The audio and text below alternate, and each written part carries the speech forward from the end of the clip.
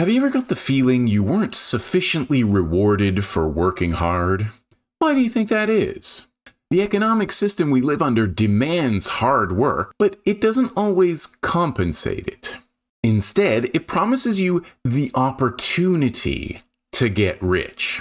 Even the poorest people, they say, can pull themselves up by their bootstraps, leave poverty on the ground below them, and soar into the heavens of wealth and the freedom that comes with it. Where does this argument come from?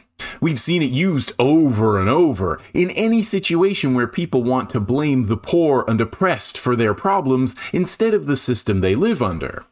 If you don't know what's wrong with telling the poor to stop being poor, don't worry, you're in the right place, because I'm going to explain. I'm Chris, and welcome back to the channel for the narcoleptic insomniac. Today's video is brought to you by Same Taste. If you're looking for a generic food delivery service that your favorite YouTubers can make money off, check out Same Taste, the food service for people who've tried everything else and now have no more taste buds. Let's start by looking at how everyone uses the boot expression incorrectly and why. When people today, especially people who want you to work, and we'll come back to them, use the idiom pulling yourself up by your bootstraps, they mean to imply anyone can get out of poverty and presumably any other oppressive situation by their own hard work, as opposed to needing help. It assumes the economic system is full of opportunities waiting for any and all hard workers to come along and grab, and your big break is pretty much inevitable if you really want it. But that's not what it means. It's ironic this metaphor is so widely used to represent the American dream of social and economic mobility through self-reliance, since the action required, pulling yourself up by pulling your shoes up, is physically impossible. When it was first used in the 19th century, the saying made more sense. It described an absurd, impossible feat. So people who use the phrase to suggest you can succeed without help are using a phrase that reveals the suggestion is ridiculous. But by the mid-20th century, bootstrapping had become part of our national narrative, seen not as a miracle, but as the almost inevitable result of hard work. I guess it's not surprising the phrase has lost its meaning. Anything can get twisted to serve power. I've talked a lot about the origins of wealth and poverty on this channel, so check the links in the description for more context. Today we're going to look at how easy it is to fall into poverty and how hard it is to get out. Because to listen to the strappers, you might think nothing has any effect on you or anything you do other than your own work. And your mind, you think for yourself, right? You're not affected by the nonsense you learned in school or in the media or from the government or the people around you. The fact is, all those forces have huge effects on you, most of which are invisible. They linger in your mind and whisper in your ear, telling you to apportion respect based on net worth, discriminate against people you don't know anything about, and approve of harsh punishments for people you'll never meet. Fortunately, you can identify those voices and the values they try to inculcate, assess them for yourself, and unlearn. But what we learn to believe and take for granted obscures the observable truth. The first thing to unlearn is the assumption that poverty is a character flaw, a mere lack of effort, and everyone could get out of poverty if they really wanted to. Only someone who's never experienced poverty would think that. Let's look at what we know from easily accessible data. In Canada, the rich are getting richer, but the poor are getting poorer. Wonder if there's any causal relationship between those two developments that I talk about in those links in the description. The wealth gap is widening faster than ever. For most of us, that means you have farther to go to get to where you want to be. But I'm sure whatever country you live in is different. Let's see how Americans are doing. Oh, the same. A historic increase in negative net worth. That doesn't sound good. We get told to diversify our assets, but only the upper 20% can afford to do that. Surely it doesn't matter what color you are, though, right? Racism is over, I heard. Guess not. Is there a history we could learn about this, possibly told by a respected figure in under 60 seconds, that could explain the racial wealth gap? America freed the slaves in 1863 through the Emancipation Proclamation of Abraham Lincoln, but gave the slaves no land or nothing in reality, and as a matter of fact, to get started on. At the same time, America was giving away millions of acres of land in the West and the Midwest, which meant that there was a willingness to give the white peasants from Europe an economic base. And yet it refused to give its black peasants from Africa, who came here involuntarily in chains and had worked free for 244 years, any kind of economic base. And so emancipation for the Negro was really freedom to hunger. It was freedom to the winds and rains of heaven. It was freedom without food to eat or land to cultivate, and therefore it was freedom and famine at the same time. And when white Americans tell the Negro to lift himself by his own bootstraps, they don't look over the legacy of slavery and segregation. Martin probably heard the bootstraps argument used against black Americans all the time. Black people have had several generations since slavery to free themselves, and for some reason that only the most basic knowledge of history could explain, black people still experience poverty and oppression. So thanks to the weight of history on racist institutions, black, Latino, and other people are still way less likely to own their own homes. Must be tough to put that $1 million idea into practice if you're still trying to make rent every month. In fact, you might have to take on debt just to have a home. Certainly that would help explain why homelessness is at record highs. Can you pull yourself up when you had to sell the straps for food? But what if you have a job and a place to stay? Surely you shouldn't be poor anymore. Unless you're making minimum or low wages, which in many places doesn't even cover the costs of rent and food. And yet the work is often long, hard, and unfulfilling, so it sucks up too much of your time and energy for you to be able to get another job.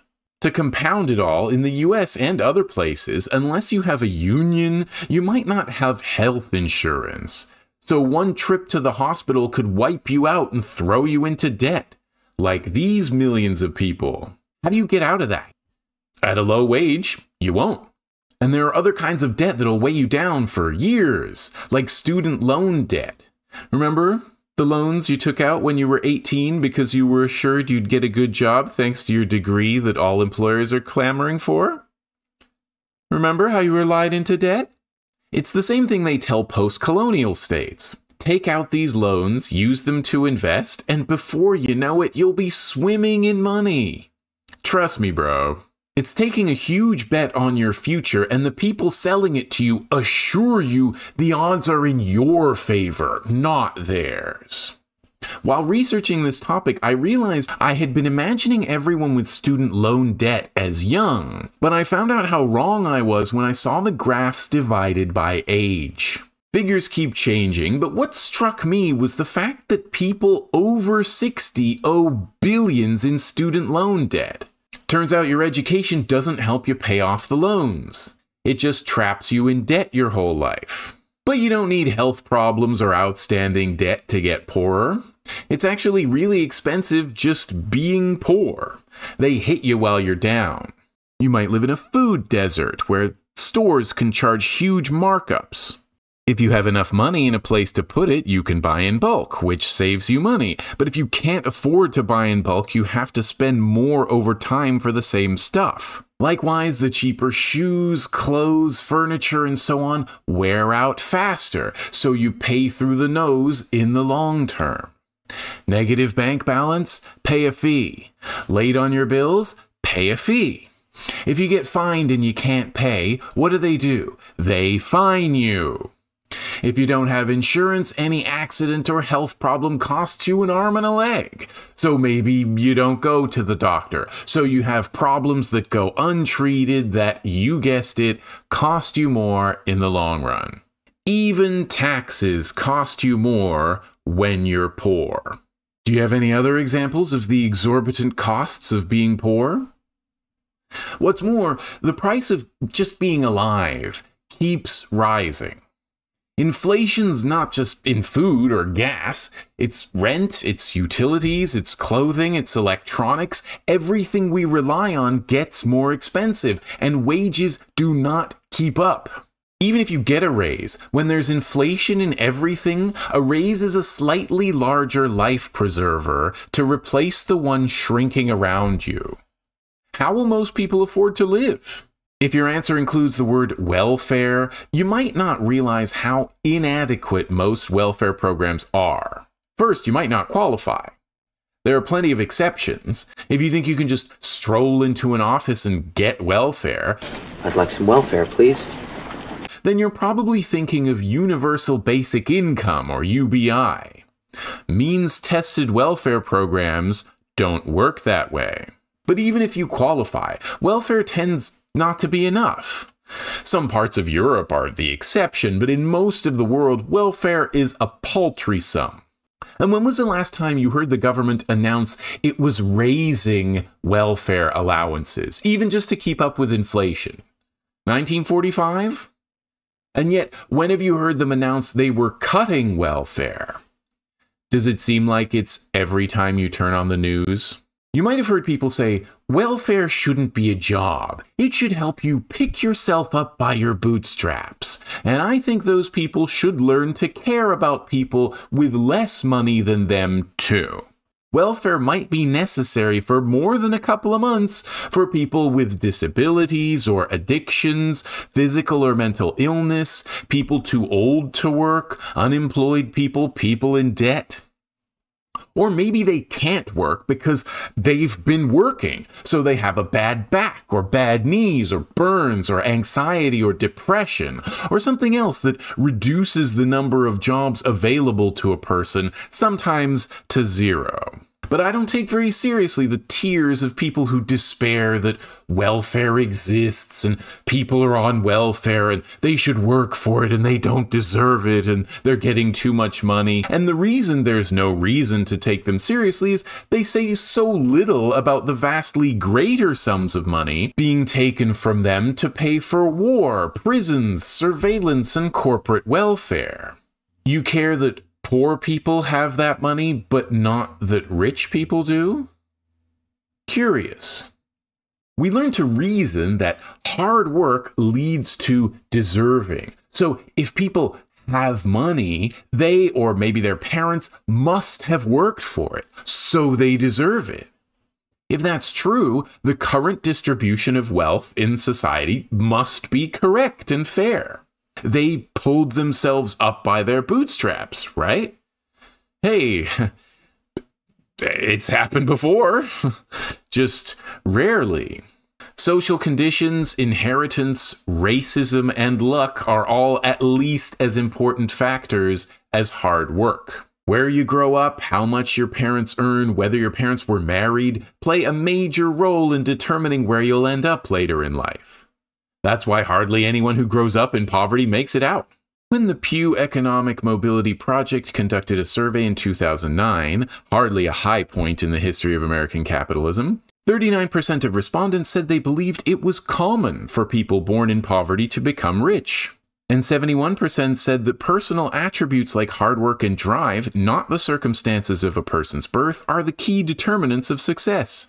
Yet Pew's own research has demonstrated that it's exceedingly rare for Americans to go from rags to riches, and that more modest movement from the bottom of the economic ladder isn't common either. In fact, economic mobility is greater in Canada, Denmark, and France than it is in the United States, presumably because they don't have to worry about how to cover medical bills. The wave of Benjamin Franklin biographies that appeared in the rapidly expanding Republic of the early 1800s emphasized the qualities that spoke to aspiring men of business, and fudged the ones that didn't. From the beginning, selling the self-made dream to those who hoped to live it was a lucrative business in itself. In a country where everyone thinks he's bound to be a millionaire, you can make a fortune selling the secret to making that fortune. The way the wealthy tell their stories, they make it sound so easy. They just got a small loan and then worked hard and it became $1 billion. They're self-made, right? Except for all the employees, they only did the work. They didn't do the owning, so they don't deserve the money. Thanks to the self-made myth, 44% of Americans think they might become billionaires one day. Oh, hey, look, nearly half of all Americans are falling deeper in debt. I wonder how many are the same people. 66% of adults surveyed said they saw wealth inequality as a serious problem, but 60% also want to become part of the problem. Or do they think if they had all that money, they'd be a different kind of billionaire? Well, how do you think you would get rich? By ethical means? Not by owning stuff other people need and squeezing every penny out of your workers or customers or nature? All the power to you then.